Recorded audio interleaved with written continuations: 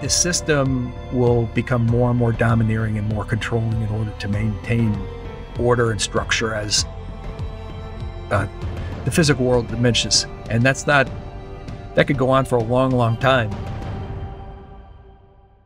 Today's guest is John Robb, who currently publishes the Global Guerrillas Report, which covers the intersection of war, politics, and technology.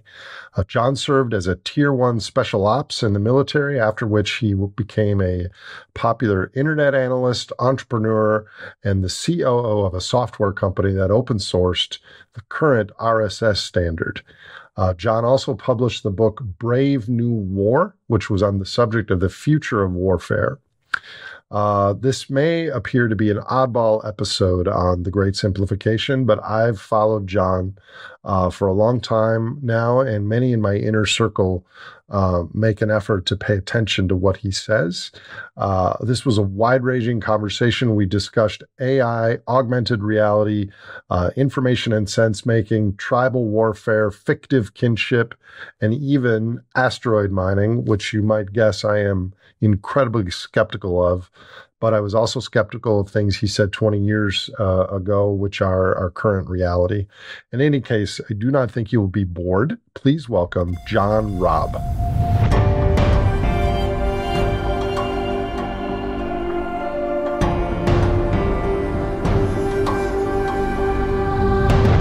John Robb, great to see you. Hi, Nate. How's it going today? It's going pretty good. So, I've known of your work kind of from a distance for a very long time. You've been kind of ahead of the curve on many issues pertaining to technology and global systems. You've been an active speaker on an array of topics. You have a Substack, et cetera. Yet probably a lot of listeners on my program are not familiar with you. Can you bring us up to speed, give us a little bit of your background, how you got where you are today, and what you're doing now? Sure. Astronautical engineer, pilot of the Air Force, special ops with Tier 1 special ops with Delta and Teal Team 6 for about 5 years. And then first internet analyst, 95 through 97, at least the first one I think that got paid and got interviewed, quoted by everybody, New York Times to CNBC and whatever. Then I did entrepreneurial stuff in finance. We did a site and whatever, and it ended up selling for about 300 million. And then went on to work on social networking back in 2001. Kicked that off. The first social networks, RSS came out of our little company, which was really simple syndication back then. And we grew social networking from there, got New York Times involved and everything else. And everything you see on Twitter and Facebook is pretty much looks exactly what we had back then, long before they even started as companies. So back in 2003, I started writing a blog, Global Guerrillas blog, on warfare. And it was really basically describing what I was seeing in Iraq that was different than what the news was saying. And I ended up writing a book, Brave New War, did a big circuit with CIA, NSA, that whole crowd, worked for the Joint Chiefs on future autonomous weapons. And most recently, I've been focusing on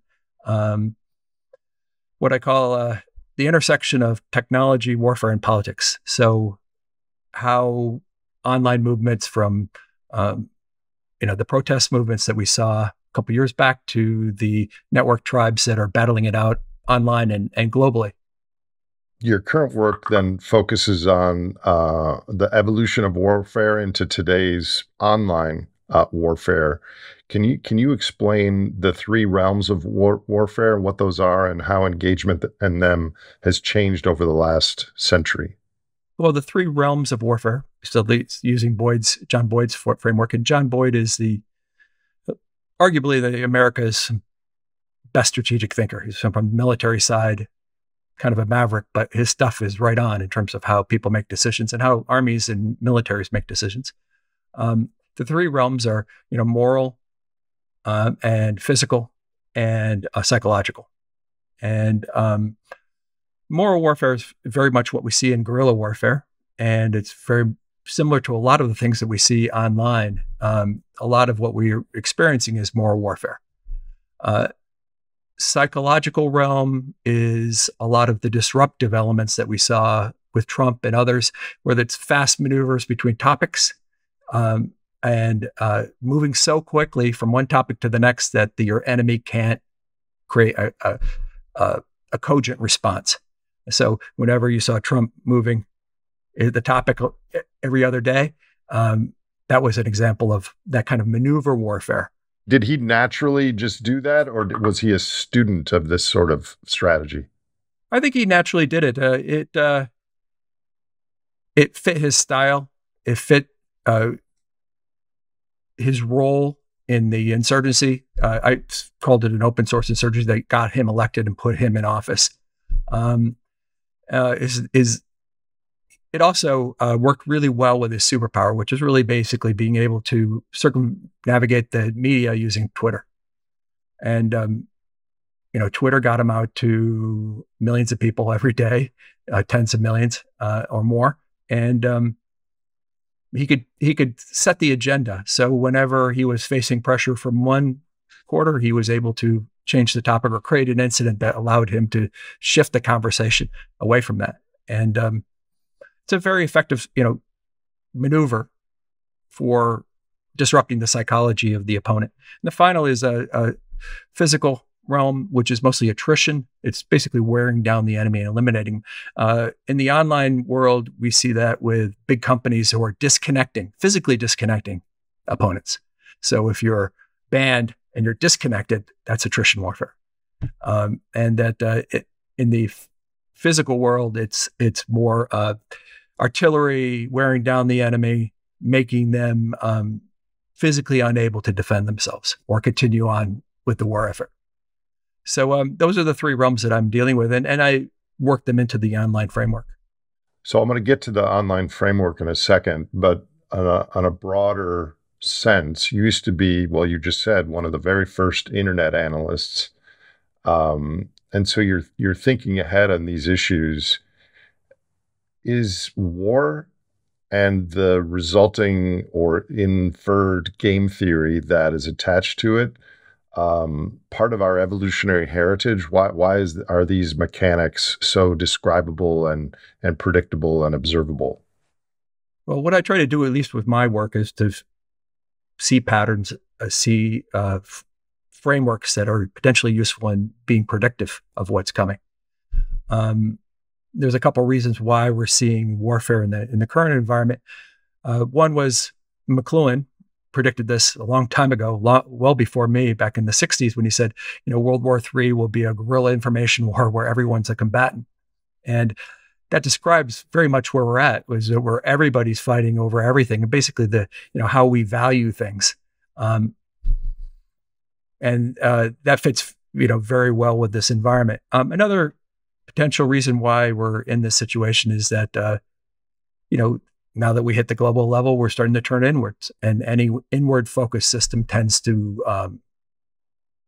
collapse, head towards entropy accumulation and death. And this is just a natural outcome of that decay process, is that we'll start fighting with each other over all sorts of dumb stuff. And it'll only intensify as we reach the endpoint.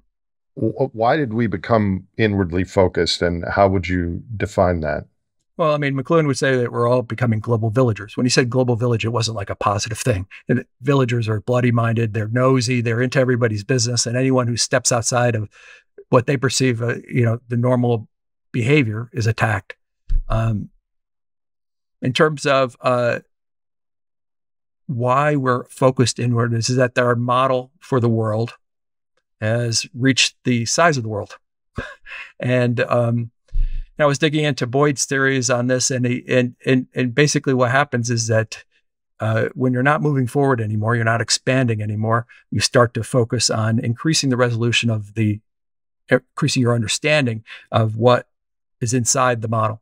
And as you start to push down on that, what you'll find is more inconsistencies, more anomalies, more uncertainties, and those will grow and increasingly screw up your decision-making process. I mean, we're in a world where we came up with the word microaggression, right? That's the kind of thing, like inward focus that we're talking about. Is that and that when the decisions go badly, we'll see states and we'll see corporations, we'll see network tribes try to push for coercive methods to force everybody into line. To like COVID responses that I don't care if you think differently. I'm going to force you to think this way because all the other methods I've used to try to convince you of doing something aren't working. So this is something, and we'll get back to your tribal moral warfare in a second, but this is something I've always worried about and intuited, that there's a limits to growth reality in our biophysical system. There's oil and copper and sink capacities and such. And by the way, there was a thing came out last week that was an update on the limits to growth study from 50 years ago, and it's like spot on tracking. It's remarkable how accurate it was. But there's the physical response, but as all that is happening, there's the social limits to growth that are hit before the actual physical limits. And what you're saying is that all these turning inwardly, even though we're at the peak of resources of all time on our planet, there are these psychological dynamics that start to fray and affect the social contract. Correct. Yeah, it's a bad way of describing it would be kind of like this is a peak petri dish moment. You see that experiment where put the bacteria in the petri dish and the population expands very quickly and it hits the limit of that system. It can't go any farther, can't get outside of that petri dish, and everything starts to, all that entropy, all that foul stuff starts to accumulate and kill.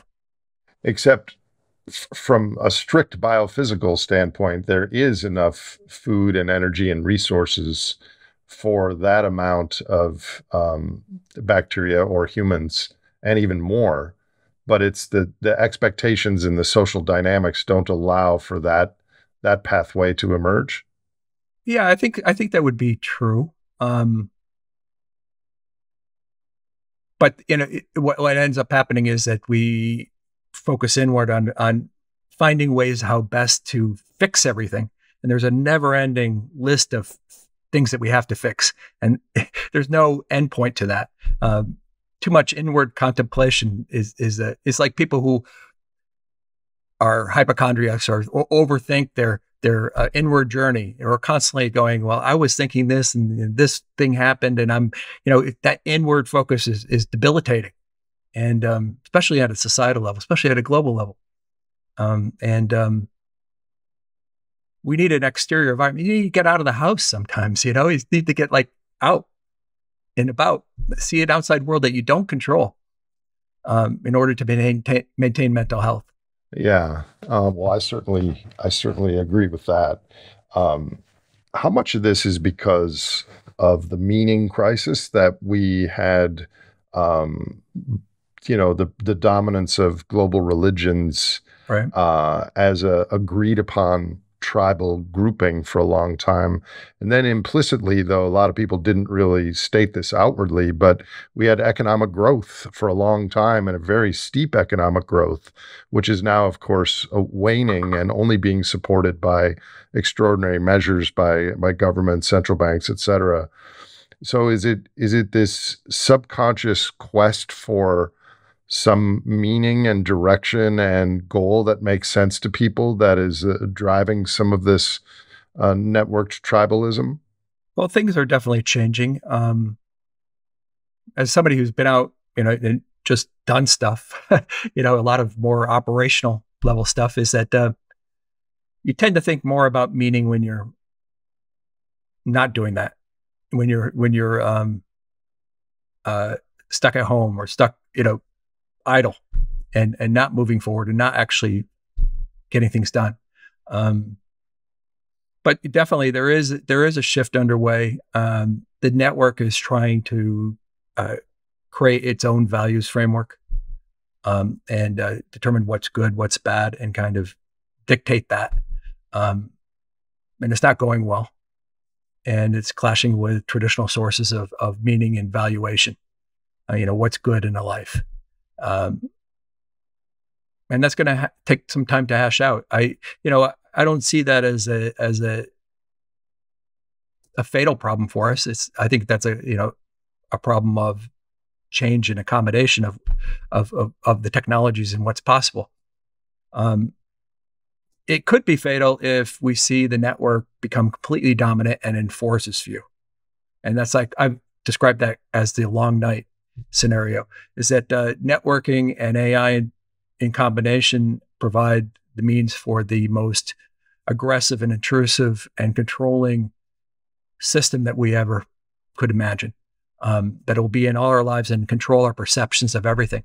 That, AI not just scolding you, is AI as a persuasive entity. Is that, I remember the CEO of OpenAI said the superpower we're going to see, the greater than human intelligence we see out of OpenAI, the AGI that comes out of that will probably be most evident in its ability to persuade, above all. And that kind of scenario is something I want to avoid. And what I'd rather have is a more decentralized approach where we have a lot of pockets of people developing ways to live with this technology, live with on Earth in a positive and sustainable way, in a good way. And maybe one of those pockets of innovation will yield a solution that we all can adopt in the future if the other ones fail. But by having it all we're risking complete collapse. I'm not an expert on AI, but I think it's important to wade into some of the things you just said. So on Sure. OpenAI, the parent of ChatGPT, the various versions, I've noticed that these ChatGPTs, which is not all AI, there's lots of AI and machine learning and other categories. It's not just the chat bots, but a lot of these chatbots are really biased, depending on how they were trained and what they learn. So do you think that the people behind the scenes of the various AIs, in a McLuhan sort of sense that the medium is the message, can persuade lots of people? First of all, that presumes that lots of people are using ChatGPT or whatever. I don't know what the percentage is right now. Is that the fear on the long night scenario? Is that people exponentially get more influenced by AI even than they were from social media? Yeah, my bet is that AI, whether it's chat or visual or whatever, is going to be the interface we're going to use for almost everything. It's going to be in every product, every service. It's going to be in the background. And that a lot of, from a technological kind of standpoint, a lot of the fight that we're seeing now over values is over who gets to insert their values into these AIs. And they call it alignment. Who can align the AI to their value set? Who's allowed to? And it's a big fight. What will happen is, you're going to have AI tutors for your kids, right? And people don't think that that'll happen, but it will happen, because these AI tutors are going to be better than any teacher that you could possibly have at school. Could you tell the AI tutor, I don't want any subjective opinions. I just want what's demonstrable by science taught to my kids? Or is that just I don't think that's going to be possible. No, I mean, really? I'd rather see, that's why I've been pushing and I've been advocating for open source AIs, and that, if they're borrowing and taking all this data, my data, your data, and everybody else's data to build these things, and they're incredibly valuable, they should at least open the code so we can see what's going on. And that I think that if people have access to these open source alternatives, they will be able to use those to maintain a degree of sovereignty.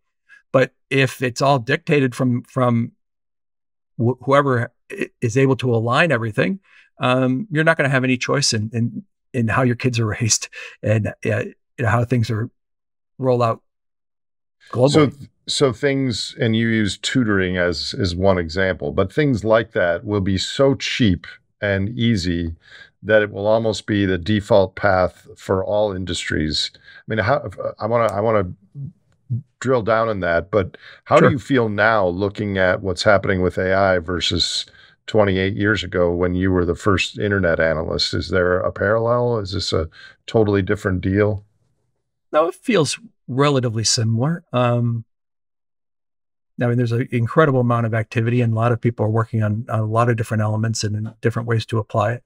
Um, and I've used the tool and I subscribe to it, and it's amazingly useful and good at what it does. And I see it's going to be used in just about everything. It's just almost inevitable. Let me ask you a Sure. self-serving question.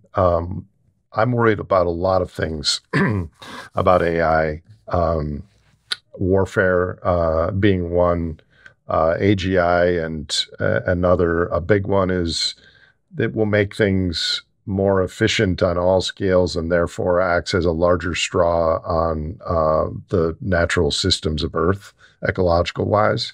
But I am an educator, and my role as a podcast host and a video purveyor and trying to do a reality 101 8-hour series of videos for young people early in 2024. Is AI going to replace people like me and podcasts like me? And how would that happen? I didn't plan on asking you that, and I've never thought about it till this second. But what are your thoughts on that? It will replace you if you don't use them to leverage yourself. So Hmm. you won't be doing exactly the same thing you're doing. You'll use it to make it easier to produce what you produce. And you'll do it faster, and you'll do it with higher quality, and you'll do it with um, more interaction and more things that you could do. But if you don't adapt to that, it's like, people who didn't get on the internet or people who didn't adopt computers early on. It's going to be tougher for if you don't leverage it. So that's from a presentation of snazzy looking videos and seamless transitions and colorful things. But the real special sauce, I don't know if you watch my podcast. I do these Hmm, Franklies where I kind of go for a bike ride and I think about the connections between the disciplines and how they fit together. And the AI can't access my brain. They can only access the things I've said in the past. sure. So, can AI really replace how I think and the inferences that I Oh, make to help people understand our situation? okay. Well, I do think that AIs will be increasingly able to model you. Okay. And so right now, just based on all of I had like 20 years of writing on global gorillas, that blog, and what I've done on Twitter and everything else, and it sucked it all in. I think even I got my book in. It can write posts in my voice, and it can compare and contrast me or my ideas against other thinkers, like I did it against Boyd the other day, and it was pretty darn good. Um, I Wait, can take a you new asked topic. AI to compare your own thinking to Boyd's thinking? Yeah, it did a great job. Wow. And that if I have a new topic that I haven't really written about, and I ask it to speak in my voice or write an essay in my voice, it does a pretty good job. Um, if I set it up with the right kind of questions, it can not just replicate me, but if I set up my question in the right way, it can dig into topics that I haven't seen anyone write about yet. I mean, really complex topics that you know I wasn't I wouldn't have been able to find anything that was similar online, which is awesome. I mean, it does a pretty darn good job. Long term, I do think though that we're going to be modeled. I mean, you've heard the simulation hypothesis, haven't you? Yes, simula and simulacrum. That please Yeah. explain it. Well, okay. The physicists all think in terms of modeling physical reality at the computational level. Me, I, I'm more open to the idea that they would model human beings in our experience, which is a very much lighter computational load, in order to uh, create people that are similar. They did something on Westworld recently that was similar to that. Is that but you can do it much faster in a kind of a simulated online environment, and that if there are minds that you want to recreate, you would run them through a bunch of simulations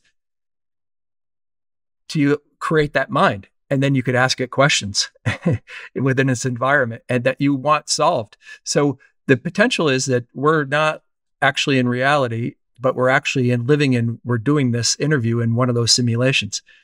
Given the computational power and the ease of simulation, the number of potential simulations that could be run in the next 20 to 30 years, it's very unlikely this is the actual reality.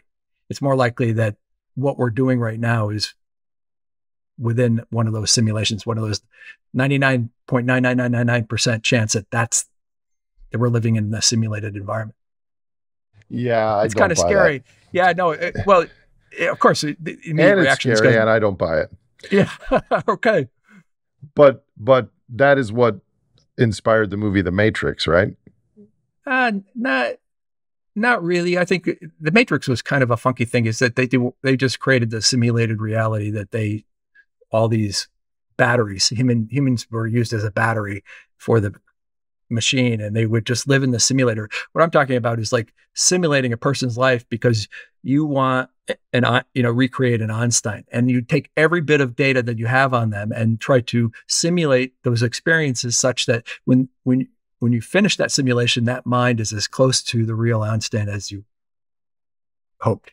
So the more you actually put online, the easier it is to simulate people. Oh, I have so many questions now, John. First of all, but this is kind of a tangent, but okay, sure. Well, no, go ahead.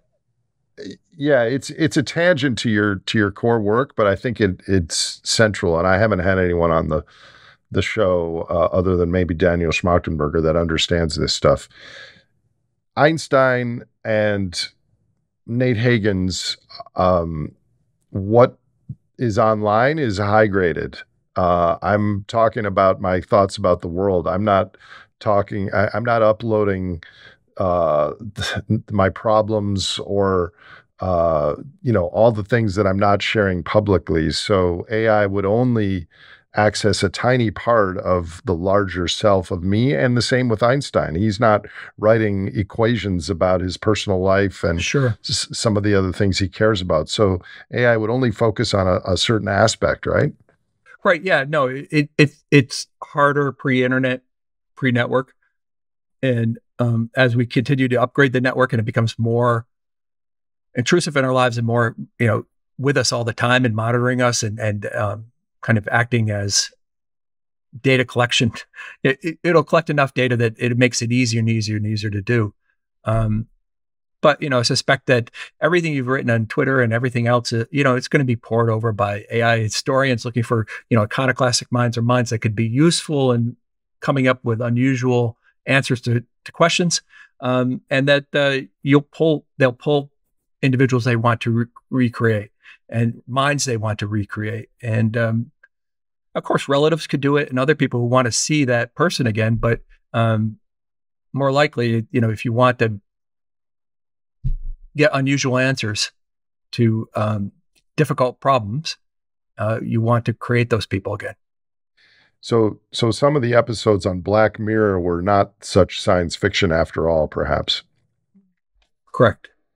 I mean, that was written based on the earlier philosophies of this stuff or the thinking on this stuff by Bostrom and others. But so there's a pejorative term in our culture called a Luddite or a neo-Luddite, someone that's kind of against technology.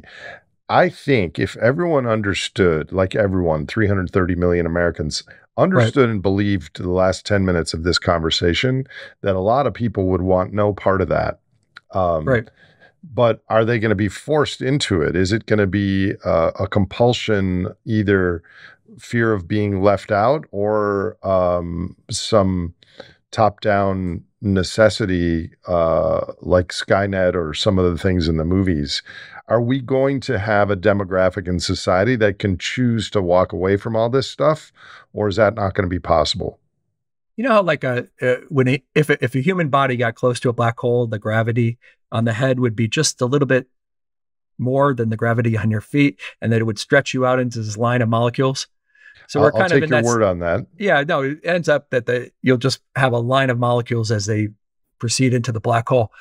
Is that we're kind of in that kind of situation in society with technology. I mean, as these things start to roll out, as we start to get augmented reality and selective reality, and then you get AIs and AIs as companions and AIs as accelerants, tutors, is that a certain subgroup is going to pull away, and they're going to be people at various stages all the way down to people who are disconnected.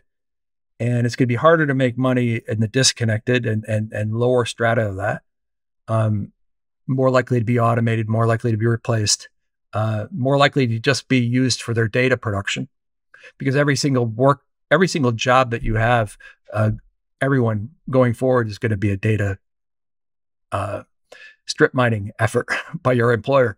They're going to be sucking your data and feeding it into systems either to get paid for it or to put into a system that they control in order to replace you. Who owns all that data? Well, that's the thing that we didn't fix. I went in front of the Senate a couple of years ago and about social networks and data and how this all works. And it was just before OpenAI hit. And I said, we have to get this data thing right, because data is becoming the new oil. It's becoming so important. And it's going to be used. All these social networks are accumulating it, Google included, to build AIs. And people are like, AI is not going to ever happen. But what we need to do is make sure that people have data ownership, just as a core right. Is that otherwise, we're going to be like serfs. We're going to be contributing our labor for free to the nobles and feudal landlords, and our data will be strip mined and excavated, and we'll get no benefit in creating what these AIs are going to be the most valuable technological artifacts we've ever created, and built off of our data. And we don't have any equity stake in their value. They're just saying, hey, we'll give you cheap services, or relatively cheap services based on these AIs, and that's the payment you get for contributing the data that produce these. OpenAI wouldn't have been possible without strip mining our data. So many questions. Well, what about, I've read that some of these big AIs or the firms that control them actually manufacture big data, that they don't need John Robb or Nate Hagen's data, that they create their own data and then run AI on that. How does that fit in? Yeah, there's a new method that they're working on to create synthetic data. Problem with that is it's going to end up being biased in the direction. It's going to new data that's going to see. The beauty of the original large language models, the original is that they initially focused on just getting predicting the next word or next sentence, and as they crunched it down, as they compressed it, is that they found that it actually did this at the conceptual level too. They basically created a world model for our abstract space, and it's a raw conceptual model of our civilization's abstract space. And they won't let anyone have any access to it. What they ended up doing then is trying to reinforce behaviors that they kind of driving it insane. So we'll have outputs that are constrained within certain limits. And I think the synthetic data is going to end up doing that too. If you don't have enough data that's right and good, well, let's create it synthetically and then feed it into the model and train it so it biases in the direction that you're hoping it goes. So they have 70% of a dossier on Nate Hagen's, and the 30% that's missing, they create using synthetic data, but it's biased on their own objectives. And so that profile and how they steer it is then biased. Yeah. I mean, there isn't any kind of objective reality when it comes to AI output in terms of valuing it. It's all based on what we like. That's the beauty. That's the hidden secret about AIs, is that we don't put money into, we don't put training dollars into, or training GPUs into building AIs that produce stuff that we don't like, we don't value. They're kind of beholden to us. It's a built-in cycle. We as individuals, or we as okay. As a mass market, if we're not willing to pay for it and not willing to use it, they won't build it, they won't train it, they won't to do that. So the more they go off on tangents, the more they go in the direction of synthetic data. The synthetic data may not reflect our wants and needs, and they could end up creating a model that we don't use and don't like. Getting back to your the warfare Sure. topic, um, as we head into difficult times because of physical limits and looking inward, et cetera, is it possible that AI will then catalog the political views and ideologies and historical statements by mining everything someone said on their Twitter or Facebook or whatever, and that looking back, that itself is a modern version of the SS or some social police? Is that something you worry about? Oh, that's that long night scenario. Is that Okay. that corporations have built a surveillance state. If they switch it on, that would make all the surveillance states we've ever seen in the past look like tea parties. it's not even close. They would require, those old states required rooms and rooms and rooms of bureaucrats sitting at desks poring over documents and other. These AIs can monitor, cajole, persuade a billion or more people simultaneously in real time. This is not that's where we're headed, is that I would rather not see this so centralized, because networks tend to centralize. You know, the whole Metcalfe's law, right? Is that Yes, the value but of a network is square the number of nodes. And so a network that's big is so much more valuable than two networks that are like half the size. It's not like additive. So we tend to centralize networks. And that's why everyone is competing to get the best AI, because the best AI will win out against all the others. It'll just, there'll be maybe one or two, and they'll destroy everybody. And then there'll be the Chinese AIs, and a couple of them, and nobody else will get anything. And Europe is turning off data accumulation. They're basically allowing people to destroy it, and so they're going to be left out and become technologically impoverished. So wait a minute. So Europe is in effect listening to your advice, saying that data ownership. They're going for privacy. So privacy destroys data. It blocks it, doesn't let it accumulate, doesn't feed the AIs that will customize experiences and products and services, both as a seller of those and as a receiver of those. So Europe is turning themselves into a kind of a technological backwater. It's like banning cars. Okay. It's like, we like our horses. You're going to fall farther and farther and farther behind. Data ownership is that I should have a royalty. I should have some say over how my data is used. I want robust markets. I want a financial market equivalent for data. For when I give data, you extract data from me at work, or if AIs who are on Twitter or any other the networks I'm using, and they use that data to build an AI, I want a level of veto power over it, but I also want to make some money on it. If that thing ends up becoming the most valuable thing, of that year, I want to have an equity stake in it. And I think if I had companies, basically firms with a fiduciary duty to actually get me my best deal and get you your best deal and get all of us our best deals, because we pool our data together to do this, I think that would give us a much better system long-term than a system that's based on extraction alone. Okay, now I'm confused, because Sure. If that happens, you said that AI is following the dictates of us, broader society, which right now we are turning billions of barrels of ancient sunlight into microliters of dopamine and convenience and short-term stimulation and comfort, et cetera. And if all of a sudden there's a boost in productivity, we're going to consume more, but we're going to get a rebate because our data is responsible for part of that. Isn't that just a huge positive feedback draw on energy, resources, and the environment? I mean, training more AIs that chew up the electricity of a major city. Well, not only that, but the consumptive path. Yeah. I do see a shift, and I think it'll be more forcible than it should be, is that people will start to consume more virtual goods. So once you get to AR, and that's really, really close, I mean, 2007 is when the first smartphone came out. By 2021, 5 billion people were using, right? So it's possible that in 15 years, we're going to see people using augmented reality that will change their visual field, their auditory field selectively, as well as augmenting it and adding things. And if you want to decorate your home, you won't buy Martha Stewart's package in the store at Walmart. You're going to do it visually using that.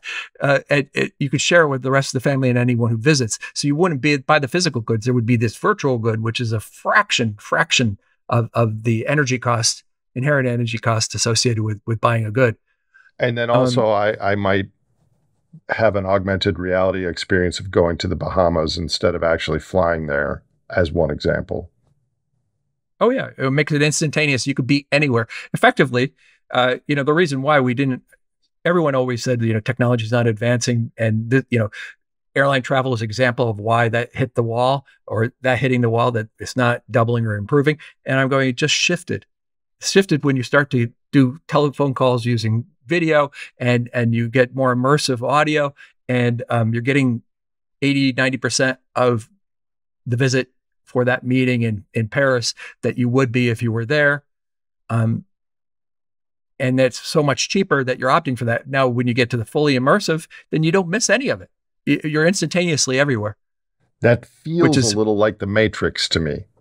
Well, augmented reality is different than virtual reality. Virtual reality is this gaming fantasy world, right? Okay. And augmented reality is this world plus digital enhancement. And if you visit me in this world, you're in my living room with me, talking to me as if you were physically there. Only thing I can't do is touch you, which, that's the only barrier. Your physical reality might look like a scene from Sanford and Son, but your augmented reality looks like the perfect color and backdrop and cool ass. It gets crazy really quickly, but it's like, I think there will be kind of norms and standards developed so we can converse and interact. Because I can change, for instance, I could go down the street and I can change what everyone looks like using augmented reality. I could put them in a costume because you're wearing some sort of goggles or something. Yeah, I mean, okay. So augmented reality is that you'll have either contacts or glasses that can modify your visual environment, either subtracting things or changing things, like a different day to night, night to day, that kind of thing. You've been ahead of the curve on these tech issues, which was one of the reasons I invited you on the program. I normally wouldn't cover this topic, but how likely, what sort of odds, given all the other crap going on in the world that you're aware of, how likely is the scenario that you just described to be our reality in the next 10 or 15 years? I mean, augmented reality and selective reality, that kind of thing, where you get, the AirPods you have right now can be selective. It can mute everything except for the person talking to you. So that's just an example of, it's already rolling out. And the first kind of AR, VR, high-end stuff is coming from Apple early next year, maybe a year after that or so. And then once it hits, it's going to be like crack. 15 years, 5 billion people, easy. It's going to be addictive. Last week, I interviewed Art Berman, and his podcast will air before yours does. And he's quite confident that we are now passing, because of declining well productivity in the shale fields, that peak oil is now in the past. And it's not going to be a steep decline based on geology. There's above ground factors with wars and other things that might impact it. But we're going to have less oil going forward in the future, almost for sure. How do you view AI and some of the things you've been talking about with respect to both limits to growth and declining energy quality and energy availability of the kind that we've used up until now? Yeah, that's the tough one. As we're more restricted in the future, our traditional economic growth path is limited. There's 3 billion people clamoring to become part of the middle class that's now increasingly unattainable. And it's going to make everything even tighter. I mean, just the last 20 years with just the China and the other people entering the middle class, putting strain on the whole system, both, from climate to resources, is that as this kind of virtual environment starts to emerge, I do see a big push to get people to start moving towards replacing physical goods with virtual goods, virtual experiences. And that attempt is to ride the energy efficiency gains you get from computation. It's like Kumi's law. It's like every couple of years, it becomes twice as energy efficient to deliver the same compute.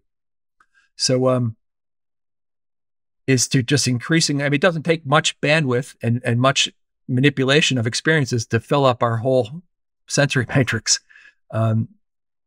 So, if we start replacing that, then we're become more and more vulnerable to AI, more and more vulnerable to manipulation and control, especially if tied to a centralized kind of system. We get tied into a narrow orthodoxy and a way of looking at the world that is imposed on us, and that's just evolutionary death and collapse.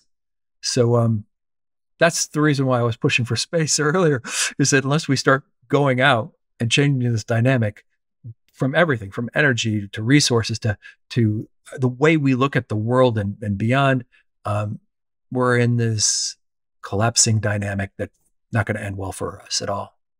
But it's a decline is different than a collapse. I mean, we could have half to 2/3 of what we have today, and maybe there's a smaller population, and maybe we have less resources per capita, and maybe we still have some complexity. And I mean, it's not. Well, I don't think it's a collapsing complexity in that sense. Is that which is always potentially possible, because of a collapsing complexity from the most complex portions of the civilization would be catastrophic. Most people can't even grow anything, right? Is that the system will become more and more domineering and more controlling in order to maintain order and structure as the physical world diminishes. And that could go on for a long, long time.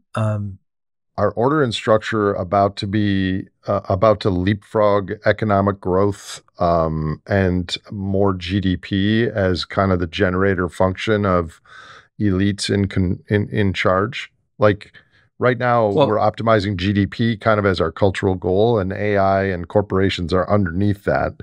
But I'm wondering how the whole authoritarian control dynamic is going to unfold if what you're saying is true. Well, I mean, you already see it kind of on the edges, right? So the environmental movement is more about control and structure. All of the DAI stuff is control and structure. It's imposed. It's based on alignment. You must comply. It doesn't really matter if you don't make more money. It must be done. I mean, Disney lost more than half its value doing that. So it's like, it's already happening. And, I mean, just in the economic sense, our system is if it doesn't continue to grow, it won't be able to handle the debt load. And, correct. That kind of environment after that will be very dire and slow and a grinding existence. And I think people will. I've called that the great simplification, John. Right. Yeah. Right. And what happens when you don't have access to the things you used to, is that people will move to the things that they get access to for very inexpensively, which is this virtual stuff. I mean, you go anywhere in the world right now, even the poorest places, people have those smartphones. They're connected. Yeah. You go in the Niger Delta, people have 3 different services they're connected to, 3 different phones, depending on which ones have connectivity at the time. And the same thing is going to happen to augmented reality. It's an ultimate escape. It's an ultimate way of controlling your experiences in the world. And if you don't do it in a positive way, a productive way, a way that, moving you and society forward, it's going to be used to distract you and who's going to be pulling the strings there, the control levers? Is it corporations and billionaires, or governments, or some combination? corporations for the most part, with some government input, but most of those government input is on behalf of, network Right. tribes that are kind of wanting certain things at certain levels of alignment. No, it's a very, very small group. The funny thing is that we won against communism because of their centralized decision-making system.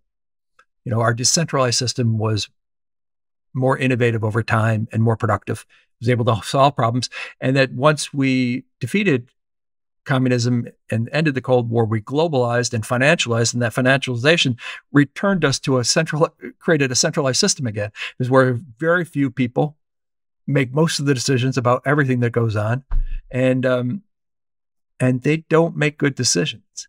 They don't make investments like you and I. I mean, all the billionaires I know, it's more, I want to hedge my stuff or I want to gamble wildly. That's my experience. And there's no too. in between. Yeah, there's no in between. There's no like, oh, I want to invest in this so it has a long-term payout. The only kind of anomaly in that space is to extent Bezos and of course Musk. Musk is a complete anomaly.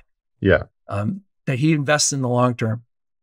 So it's weird and kind of nerve-wracking to see so much riding on Musk, so much of the future, from electrification of cars to the autonomous driving to just all of space. Space was dead, and he revived it.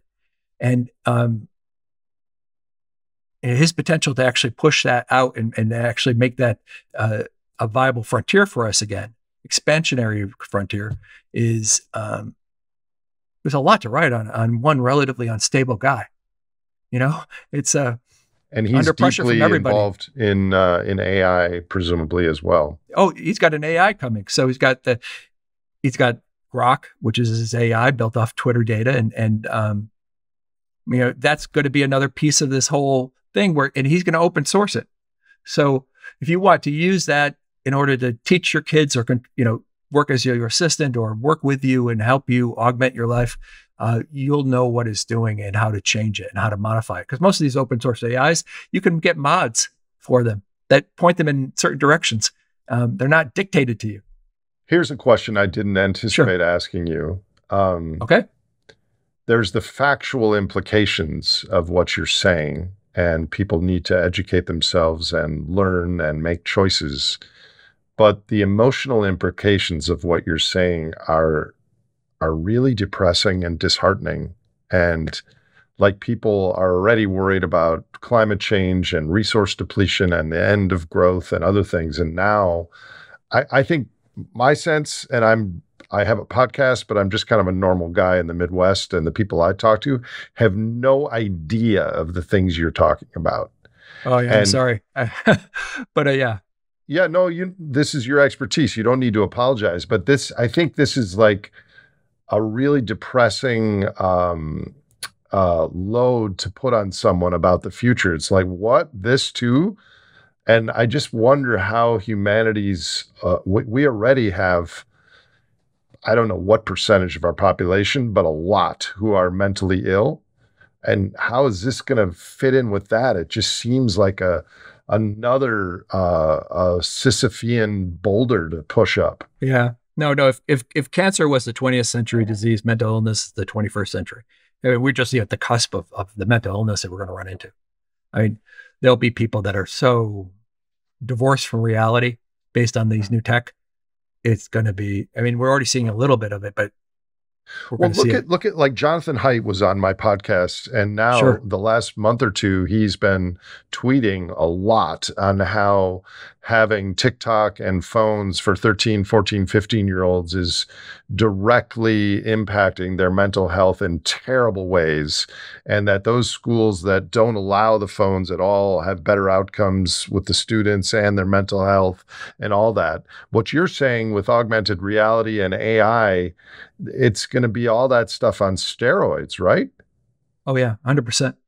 Though I do think you can raise your kids in a way that mitigates the damage that they'll experience from these online and technological experiences.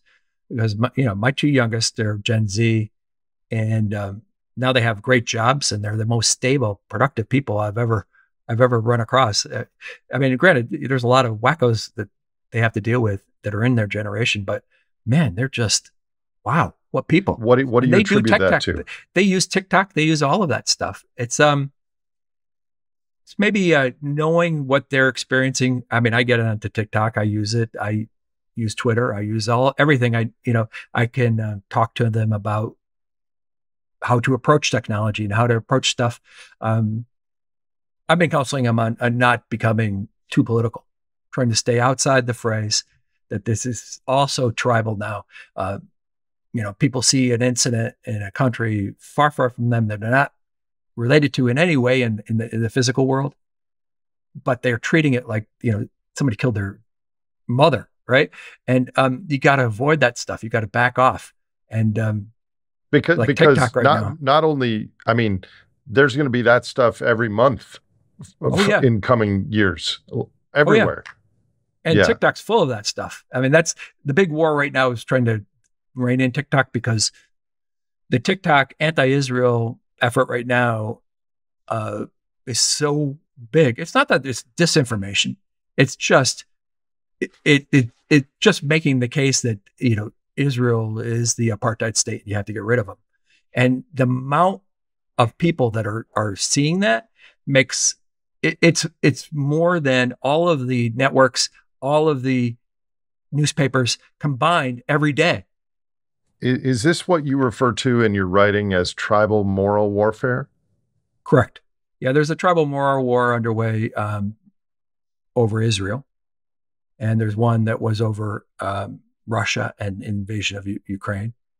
I saw the kind of internal politics, moral warfare going on with BLM, and I was projecting that it would go global and probably hit Israel first. But when I wrote you were about right. it in 2021, I wrote about it that it was going to hit Israel, and Ukraine hit before that. So it was like that was our first over-escalation of a conflict that brought us to a new Cold War based on network amplification alone.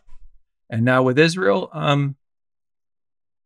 they've lost the under 40s in the United States. They're 80% against Israel right now. They're not going to change. And the U.S. is going to take a big hit in legitimacy with those younger people, because we've sided even though with they Israel. live in the U.S. Yeah. Oh, well, U.S. support for Israel is essential to their survival. Yeah. There's no way around it. And they've lost it online. Those kids, people under 50 do not watch TV. They do not watch, they barely read the newspapers. They get most of their stuff secondhand.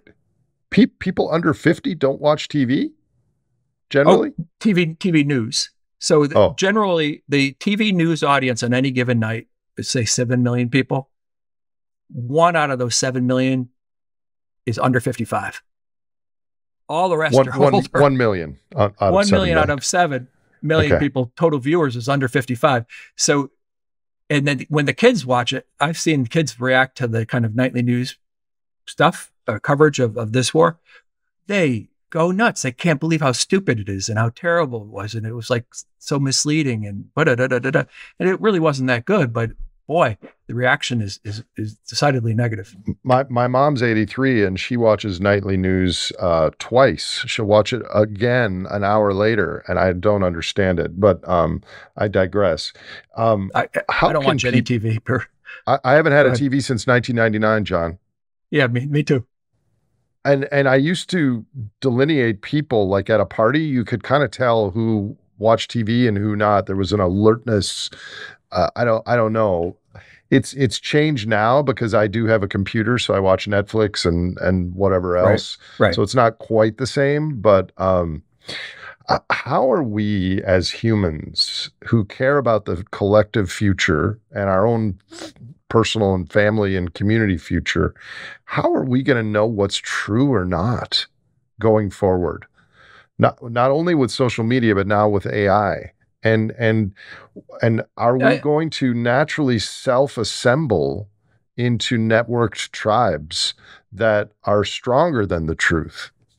Already we're seeing that the online news sausage machine is upstream of the conventional traditional media.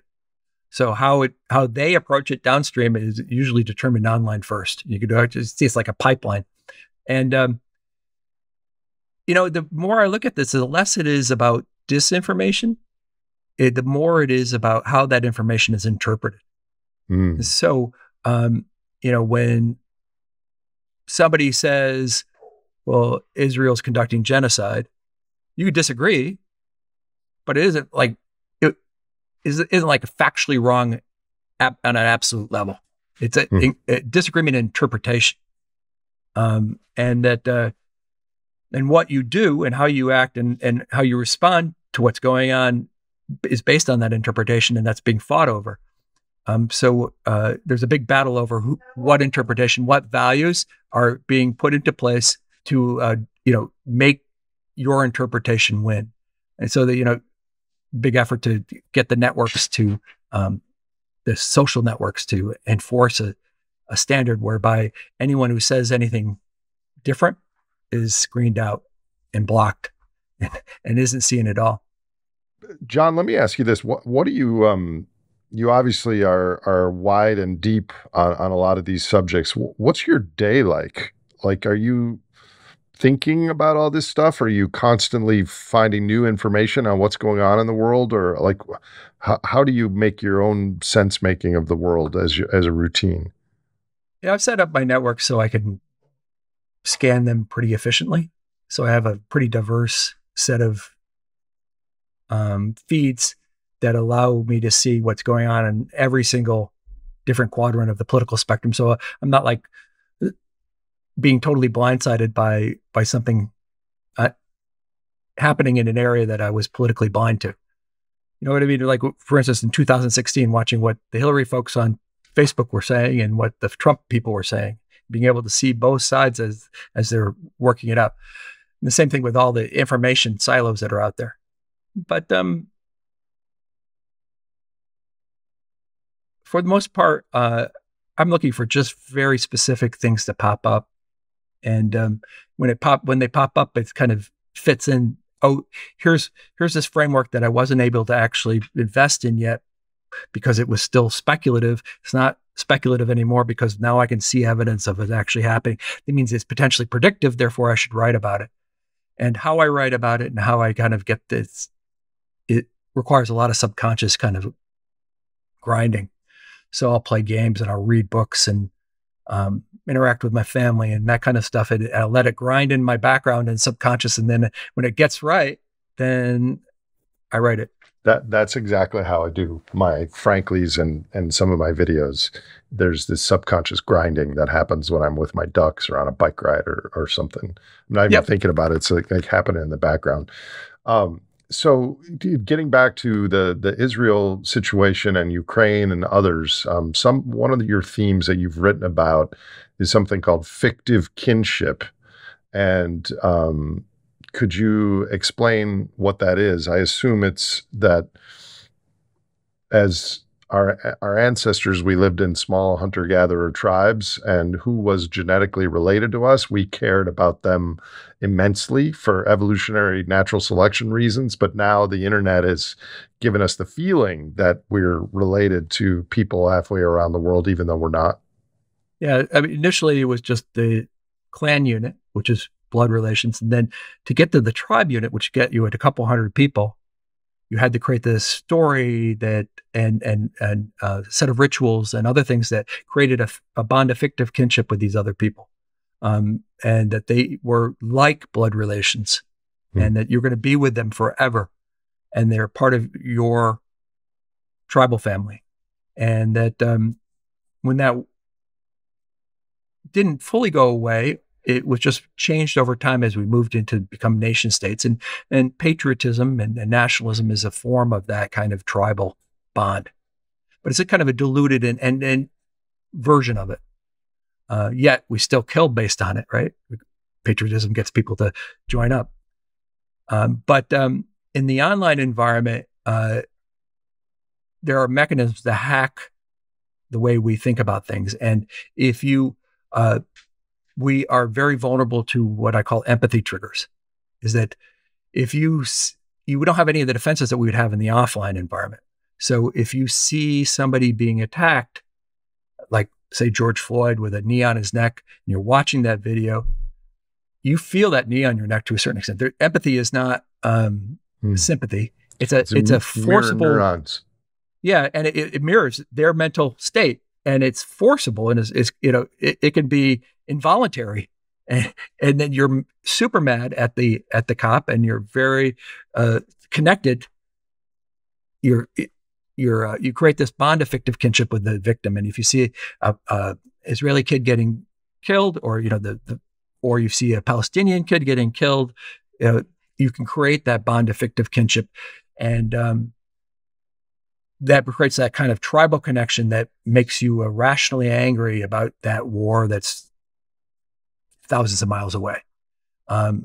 Enough so that, like that landlord in outside Chicago, they went down and, stabbed to death that kid, that Palestinian kid that used to, play in the treehouse he built for him. And just because he was Palestinian, he was exercised over it. It's, presumably you could be exposed and influenced in a fictive kinship sort of way by seeing, by having empathy towards an Israel kid that got killed. But then an hour later, you could have the same reaction to a Palestinian kid getting killed. So presumably who is biasing or controlling the social media or the AI that is in our feeds is responsible for triggering and creating that empathy, or is the AI itself, optimizing for clicks and for emotional response, therefore presented in such a way? How do you fit all that together? Well, right now, at least on X and TikTok, you can come at it from many different directions. So you could see both, but what ends up happening is once you've created that bond affective kinship with one, and it's usually tied to your friend group and other people that are reinforcing that view, is that you won't see the other. And there's a lot of reasons why you'll start to screen out any atrocity by the side that you are tacitly supporting. It's that tribal dynamic. You start to adopt the kind of patterns of sorting and sifting through information in order to support that tribal narrative. Do you sift it out consciously, or does your feed sift it out automatically? Increasingly, it tends to be the feed reinforces it for most people. Okay. And then, it'll put it in front of you and then expect you to like it or to, agree with it. And you've felt that tension when you saw a post from somebody that's close to you in your feed, and you couldn't respond to it because if you did, things would blow up. And that's kind of the dynamic here is now, granted, if you control the network, you could control what people are seeing, and you could amplify only one kind of sentiment. We had a little bit of that at the beginning of the Ukraine war. Anyone who wasn't a pro-Ukraine, trying to isolate Russia, anti-Russia, create a new Cold War, push, was marginalized and attacked aggressively. Tell me about it. That's why I didn't really talk about that as much as I would have liked to last year. And I'm afraid that I'm going to be able to increasingly talk about less and less. I think speaking truth to power generally is going to be fraught with peril in the next 24, 36 months. Right. I pointed out really early on that this wasn't the kind of rational leadership we need in a nuclear world. It was the impulsive kind of reactive leadership of a networked world, but it was running up against nuclear realities, and that we needed to take a breather and figure out what we're doing and not provoke this. I mean, don't let them send drones into Moscow. Don't let them, that kind of thing that would potentially lead to a nuclear incident that would end the world. And, so many people were like, from March onward, was like attack. No such thing as nuclear war. It's not going to happen. If Putin does it, it's going to, prove everything we said about him is true. I go, that doesn't matter to me. It won't matter to anyone if it happens. Yeah. If nuke lands on New York City and everything in between that and LA, it doesn't really matter. So let's drill down on that. How does networked tribalism, which is the broad category of what you're describing here, Right. And in some combination with AI. How worried are you about a nuclear exchange as a result of that in the coming decade? Well, we came pretty closer than a lot of people would admit. I Um, agree. You mean yeah, in fact, with recently that, even? yeah, no, yeah, with the and there's continually, incidents that are potentially could be misinterpreted because those drones hitting Moscow look a lot like cruise missiles. could alert the wrong thing and then set off the wrong kind of response. But so the response to Russia's invasion of Ukraine uh, went nuts so fast because there was already a tribal network that was in place fighting Trump, and Putin was, blamed for Trump's election in 2016 by that crowd, even though his influence was marginal. He was blamed as the ultimate evil in that instance. He installed Trump and caused all the misery of Trump's reign of terror, according to them. So when Putin invaded, they went nuts. They went like, this is the worst thing ever. It's like he's going to take all of Europe. Da, da, da, da, da, da. Hitler reborn. We have to fight him. And that got amplified on the network, and it just went insane to the point where everyone was disconnecting Russia, corporations across the board, people kicking Russians out of discussion groups. It was like we went to embargo effectively from the West to Russia, which is like one step away from tactical nuclear use, according at least to the nuclear ladder of Khan. I'm going to ask a specific Russia-Ukraine military question in a second, but this networked tribalism and this response that you just described, and sure, there's Right. Ukraine, Russia, you mentioned an Israel example. There's lots of potential examples. Is there any way to combat that? If we can anticipate that that is a risk for society, this networked tribalism, which is going to be on steroids with AI in the near future. I mean, you mentioned owning your own data, but like, is this cat out of the bag? Has the horse left the barn in this risk? Well, you could put in circuit breakers. How And, so? well, when sentiment for war or violence is spreading very, very quickly, you can slow it down, de-amplify it during those initial weeks. So you won't get as outsized response. Slow down the amplitude Except the triggers. people that are in control of this stuff probably don't want, they want to accelerate that response. I don't think the White House even knew what they were doing. They're just riding the wave. Yeah, they weren't true. thinking. And then the funny thing is that Musk's experience with that is the reason he pushed through and ended up buying Twitter. So, it's like he saw it going nuts, and he was going, this is dangerous. I really have to take action. And that this network didn't have a sense of mortality because it was a group mind. It was a swarm. And that it was willing to push way up to the edge and beyond. It was maximalist in its goals. It wouldn't accept any nuance or breaking the action. The only thing that would diminish it over would be inactivity over time or being distracted by another event. So, that's the way it played out. And he ended up buying Twitter, and I think that it will give him some level of control over that. But TikTok's a different story. So I've heard that AI has increasingly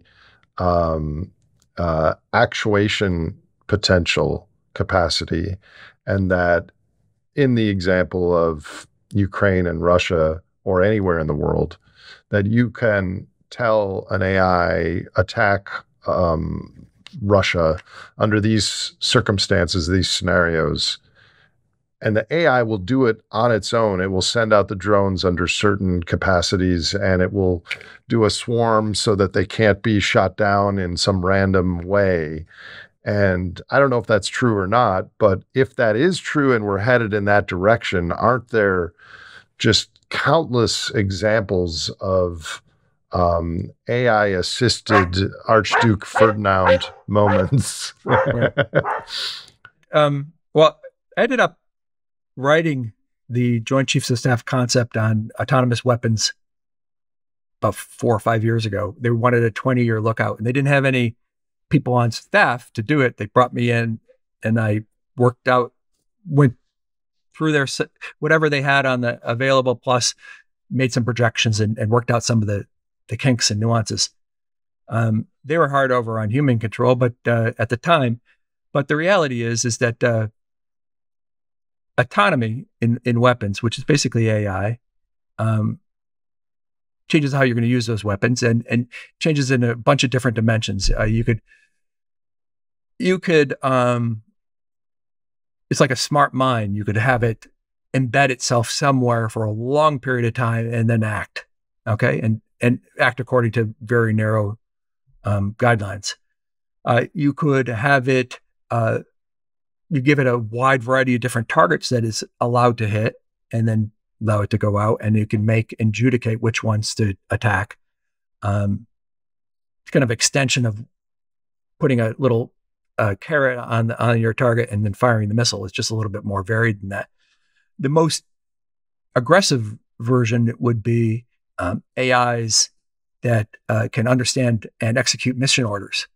Mission orders are, like the kind of order that Napoleon would write out and give to Marshal Ney and say, okay, here's what I want you to do. It's very short and sweet, and you have a lot of latitude in terms of how you accomplish it. And then you give that AI access to swarms and of different capabilities, and have it execute the order. Now that's an entirely different thing, especially if they can self-provision, if they can embed deeply behind enemy lines.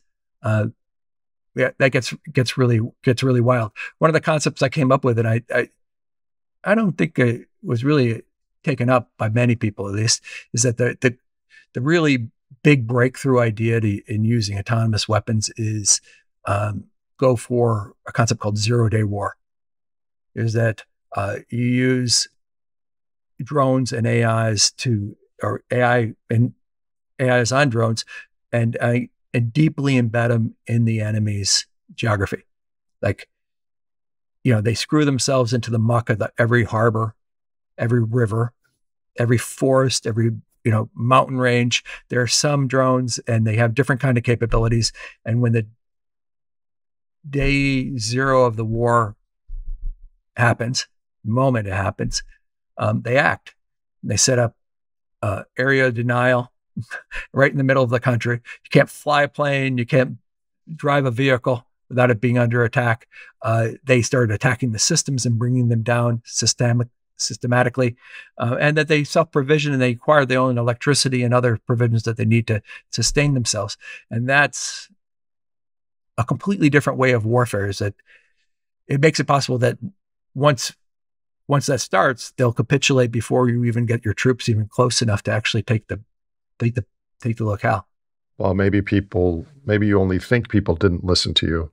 Maybe they did listen to you. Oh yeah, no, there's lots of cool things you could do that would probably save a lot of human lives. Is that they had a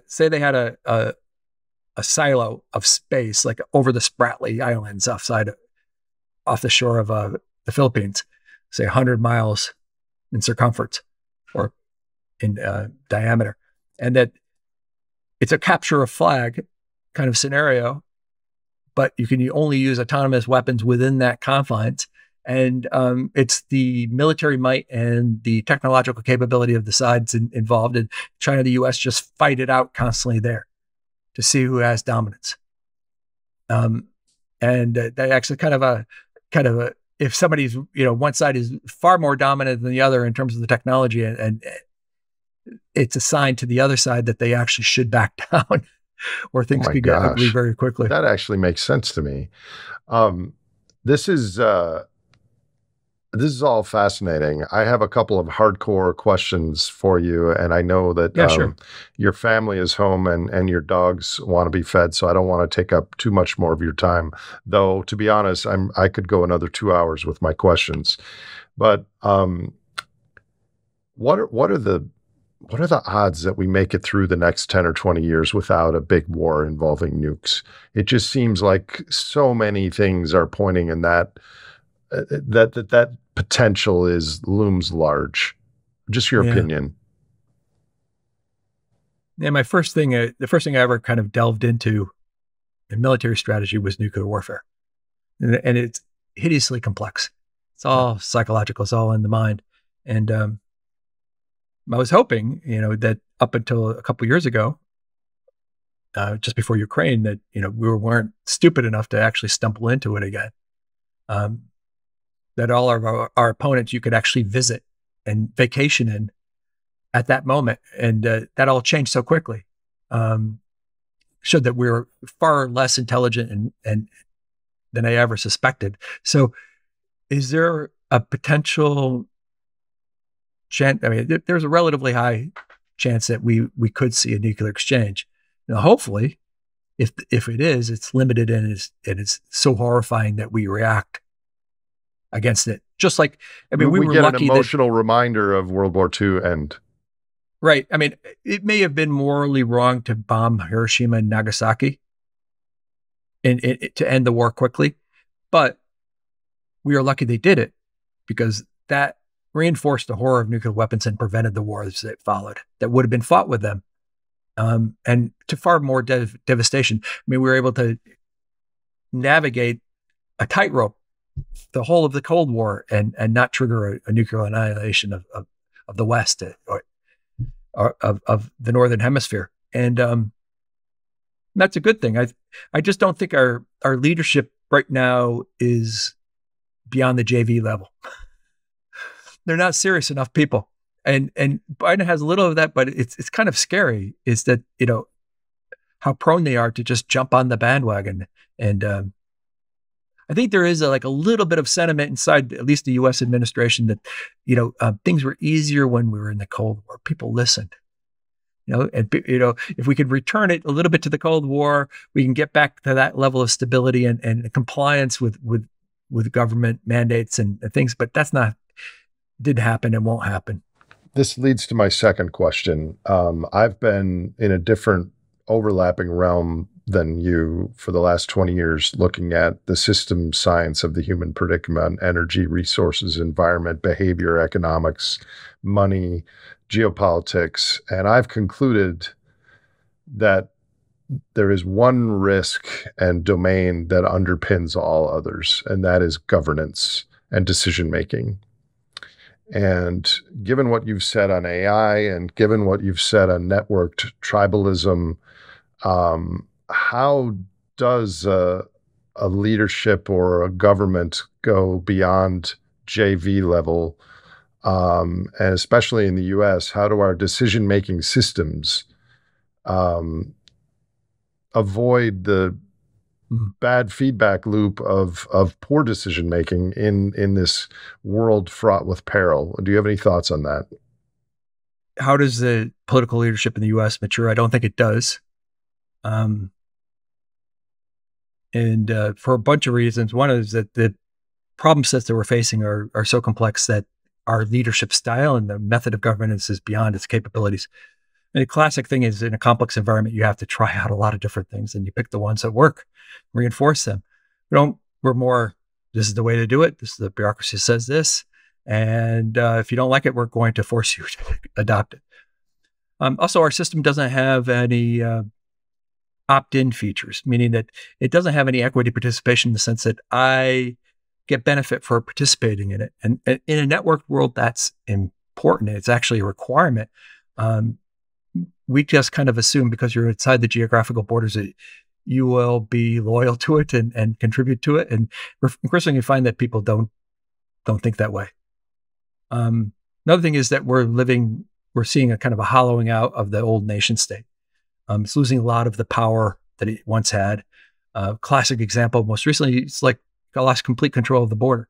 Border's gone. It's broken. And that, letting 8 million people in over the last 3 years, the size of the 13th largest state, largely almost completely unvetted. Those people are going to disappear. They'll never be seen again now that they're in. from all over the world. It's not just Central and South Americans. And a hollow state, it has the facade of being a effective government. It has all the pomp and circumstance. It gets on the phone. It acts like it's in control, but it has no effective control. It doesn't have effective control of the messaging, over the borders, over the physical world. It doesn't have really control over its economy because it's all over the map. It's too big to control. It doesn't have control over its finances because it's increasingly broke. Best we could hope for it, like a historical counterpart to where we're at, is kind of like going back to the late 1800s, 1880 to the kind of end of the golden age kind of time frame, and where you're high levels of foreign-born immigration in the United States, and it's chaotic. Everyone's breaking into their little communities. There's no sense of unity and common purpose or desire to do things together anymore. We can't agree on anything. It's chaotic. I mean, funny thing is that, like, almost all of our progress, socially, was done between the cold end of World War II and like 1980 or so. It's like, and that was like during the period of the lowest level of immigration ever. It's like we assessed and consolidated. Well, it was also the highest level of economic growth ever. Yeah, but also incredible amounts of technological innovation and the like. And so we didn't need that kind of. We just went to the opposite extreme. We didn't like do a moderate increase in immigration. We went beyond, and it's hollowing us out even faster. So what happens at the end state of a hollowed state? I think hollow states can exist for a long, long time. More and more the power goes to corporations. Already seeing that. There's a tendency now. I did a report on my Global Growth report thing on Substack and Patreon that looked at an Edelman survey. Edelman Public Relations is the super slick PR organization that handled Microsoft back Windows 95 days. And they were slick. I mean, super sharp. And they were looking at corporate trust. And, what do people trust, and what do people demand of corporations? They found that corporations are far more trusted now than governments worldwide, at least the collective West across 23 different countries, and that people expected corporations start to pick up the slack, start to do what governments weren't doing, and take on bigger roles. And they were willing to politicize corporations and cede to them a lot of control over their lives that I hadn't expected to see a shift that market. It was like 60, 70%. Are we gonna, with all the trends that you're describing, are we all gonna gradually become authoritarianism fans of one flavor or another? One of the weird things about the current environment is that, we wiped out fascism as a system back in 1945, right? Communism, one big bureaucracy, US, kind of this chaotic system, but government was a portion of it, and a lot of corporate bureaucracies, and everything was corralled in a kind of a common framework. But as we got into this new network age, almost everyone's become fascist of one state. I mean, China's become fascist. US is headed towards a fascism, a network fascism. And network fascism is different than traditional fascism in some ways, but it works on the same principles, that you create a bunch of enemies, internal and external, and you use that to get a very chaotic system of corporate and government bureaucracies and NGOs and individuals aligned and facing in the same direction. And that you have to hype and hype and hype those enemies to keep everyone focused. And it works. It works really effectively. I mean, especially in the networked environment, it's much more effective than the big lie stuff that Goebbels put in place. It's almost more pervasive, more insidious. And it almost for sure will get worse with AI. Oh yeah.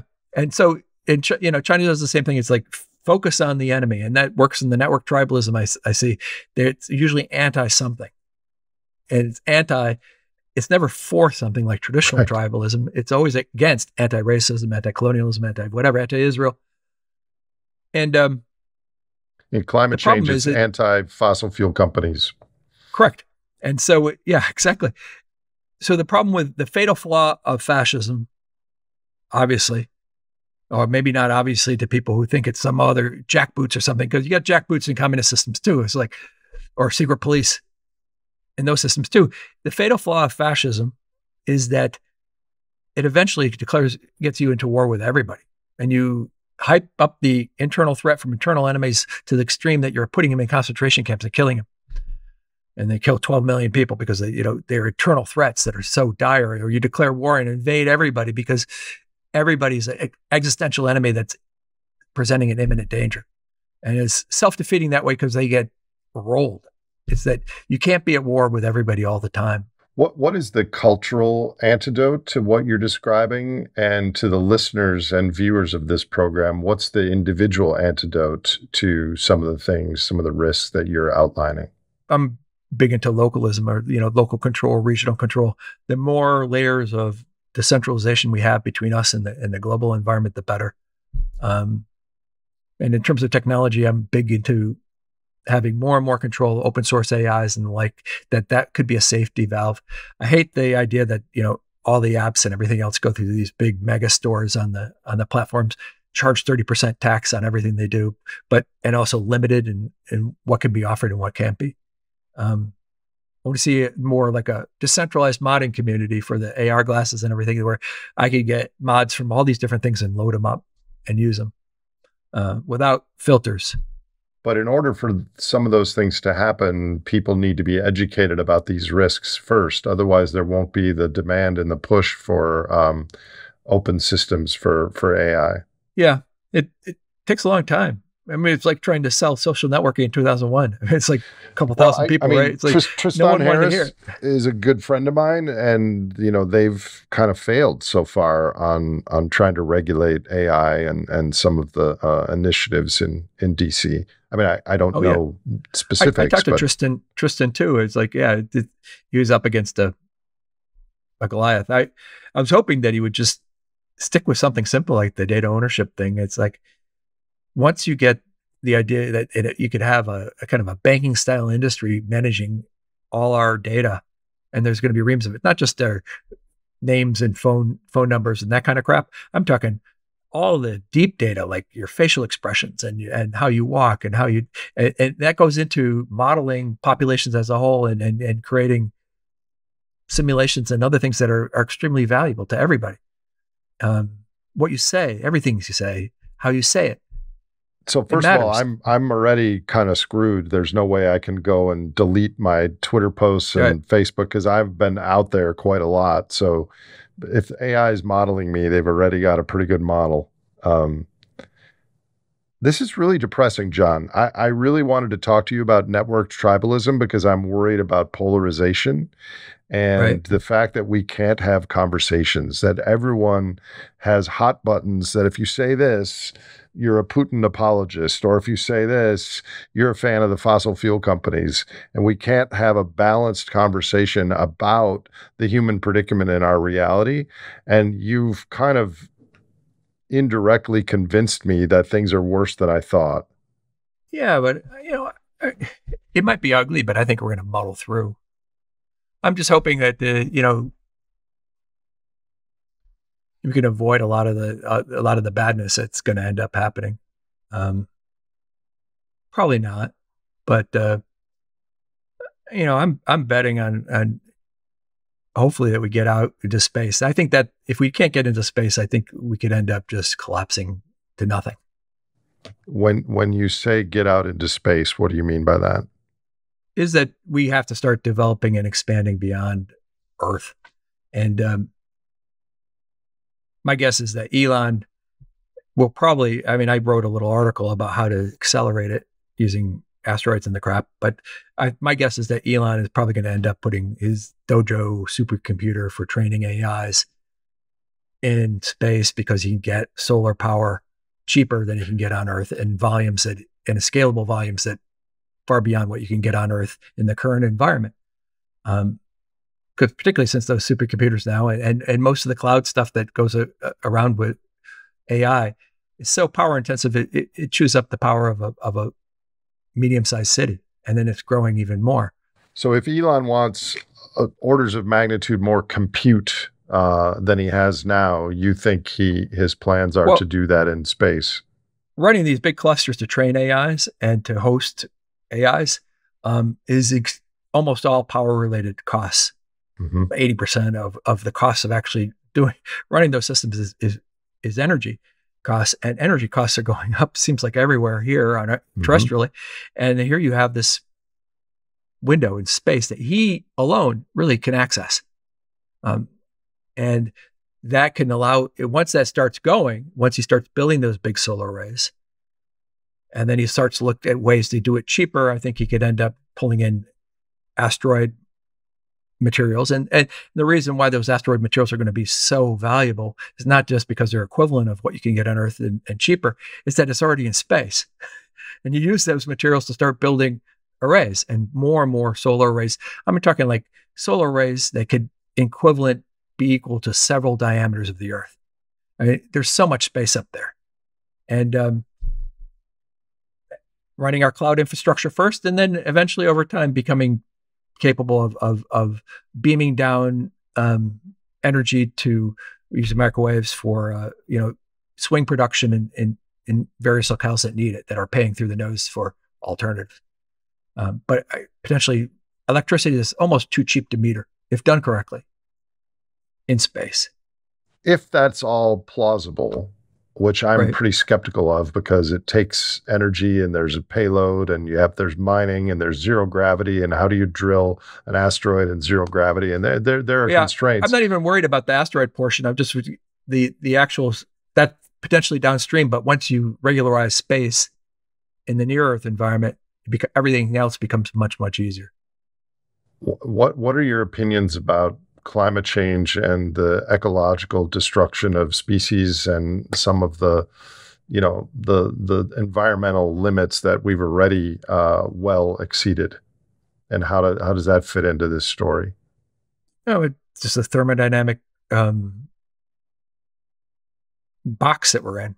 The human civilization has reached limits of its environment and has a dissipative system. We either expand and go out, or we die. There's no going back. There's no turning back that system. It's too complex. It's operating too far from thermodynamic equilibrium. And we're just dumping this entropy into our living environment, and we will die heat death. we will totally run out unless we create a larger external environment that we can expand into. And that's, if we don't get to type 1, and type 1 civilization is that we pull in as much energy or generate as much energy as the Earth absorbs from the sun on a daily basis, then we die. It's like a shark. We got to keep on going forward. We have to keep on getting to bigger and bigger environments, or we perish. It's inevitable. Coupling that with two other things you said earlier, that Elon Musk is, one might describe as unstable, and number two, he's the only one that's accessing, has been the founder and the first, what's the word, the early adopter of doing things in space. So doesn't that give you pause a little bit? Yeah, I mean, it's mitigated just a slight bit by the fact that Bezos has Blue Origin still. He's pouring billions in, and that if and he has a big cloud computing company, is that if Musk starts hosting the cloud in space for cheaper energy, Bezos won't be far behind. And then there'll be a race to see who can get the most cloud infrastructure built running at levels of efficiency you can't match at the terrestrial level. I don't think this is going to happen for various technical reasons, but a more larger systemic reason, which is, if that happens, then the great simplification is not true, and or not going to happen. And I think our space exploration success has been based on an era of energy surplus, which is ending, and we're masking it by creating debt and central bank supports. But I just don't know that we're fiscally able to do the magnitude of things like that. Even Elon Musk. That's why I came up with trying to come up with ways to simulate an internet boom where we raise trillions in capital based on speculation and becoming, on paper, very, very valuable. And that we build out the infrastructure that is needed for it to start to create its own weather dynamic, its own economy. And that if done correctly, it could generate the energy surplus we want and the resource surplus we need ad infinitum. The whole solar system is available for us to take advantage of. It's just getting over that cost barrier. Right now, we're sitting at we're at that step function level, and we're looking up and seeing that cliff up there, and we can't seem to get out of it. But if we can fool the system into getting us up there, or get Musk to kind of create a little stampede on his own by doing something that everyone else wants to emulate, then we might get out of this. But otherwise, it's just more entropy on Earth, more social entropy, more physical, pollution entropy, more chaos. Done. I would love to have you back to unpack some of this, maybe on a roundtable with other experts in this, Sure. on all this stuff. But as is, I really appreciate your time. This is an unusual interview for me because I usually am talking specifically about ecology or oil or neuroscience, and I haven't talked to too many tech experts in this way. And again, the only reason I invited you is because I've been following you for over 20 years, and I know that you have core insights on this stuff. So usually at the end of my interviews, I ask a few personal questions of my guests on their first interview. Sure. I hope you don't mind. But I think you've probably freaked some people out that are watching this show. Do you have any personal advice to the human beings, just as humans, on what people can personally do during this time of what some call the meta crisis, now on top of network tribalism and AI and other risks that you discuss? What kind of advice do you have, John? Don't let what's going on in the online information space, the abstract space, dictate your mood and how you think. Focus on living life. Grow your garden, raise your family, spend time with them, work with them to make sure that they're successful as possible and live great lives, live up to their potential. I got a big house, and I got my two youngest are living here and working from home at great companies, and they're about to start their own lives but I want them here as long as possible, which is great. And focus on that. And if you can do that, that will level set you, make you feel a lot better about the world. You can't, and you can focus on improving that and looking for signs that actually is being infringed upon or by this chaotic external environment, and taking measures to kind of mitigate that damage. But don't let this. We live in this abstract metaspace almost too much now. I've been doing it since 94, 95. You're doing the same thing. And it's like, I think we've developed our sea legs to a certain extent, that we're not too thrown by how things are maneuvering and how things are swaying to and fro. But balance. Balance. This is a marathon. Even if there is chaos, it's still a marathon. That's good advice. What do you recommend to young people? And just like you said, there's not too many people under the age of 50 that watch TV. There's not too many people under the age of 30 that listen to this podcast. But what recommendation do you have for 20-somethings becoming aware of all this stuff? I don't know. I think it's probably the coolest environment to be alive in ever. In terms of the opportunity and things you can learn. I remember living before the internet and then watching it turn on, bit by bit by bit by bit. I mean, right in the kind of catbird watching this, it was like my brain turned on. I mean, it was like, wow, this is cool. And see the opportunity to learn things and to work almost anywhere. I mean, I'm employing guys like who do software for me at times. Who are sitting on a beach in Turkey, you know, living a great life. Or, you can work online like my daughters do, and you can live anywhere. You can stay in a family house, or you could go live in London for a while, or go live in a cabin in Steamboat Springs or whatever. It's like the world is your oyster. It's awesome. And your ability to bootstrap yourself to wherever you want to be and wherever you want to go is easier than ever. And granted, there are the threats out there that can impinge on you in the future, but develop skill sets that mitigate those damages. Learn how to grow stuff. Learn how to fix stuff. Learn how to do all those things. As long as you have the skill sets, it doesn't mean you have to do it all the time. But if the problems arise, then you can actually deal with it. What do you care most about in the world, John? Oh, family. That's a pretty easy one. Pretty much drives my life. And a far second would be like, just dogs and things like that, just like daily conveniences. Well, dogs are family.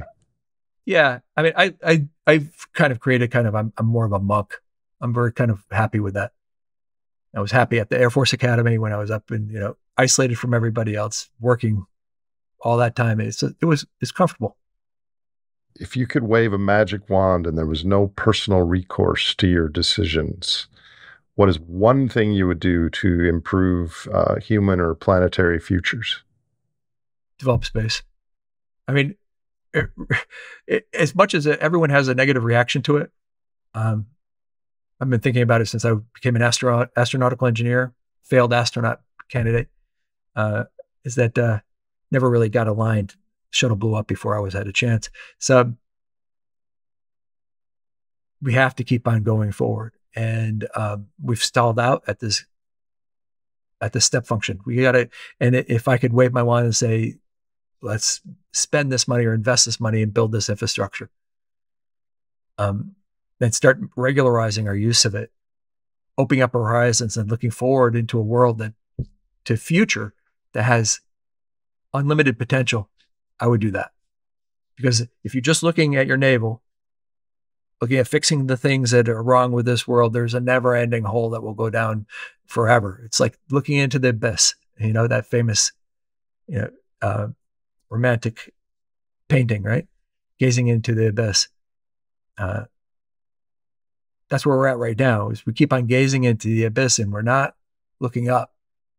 We're not hearing that kind of, the roar of a star, just it's out there burning and calling to us. It's like, gotta go. It's time to get up. Leave the womb, man. We're in this womb and we don't want to leave. And mom's like, get out. And we're not. And I would like to see us get out.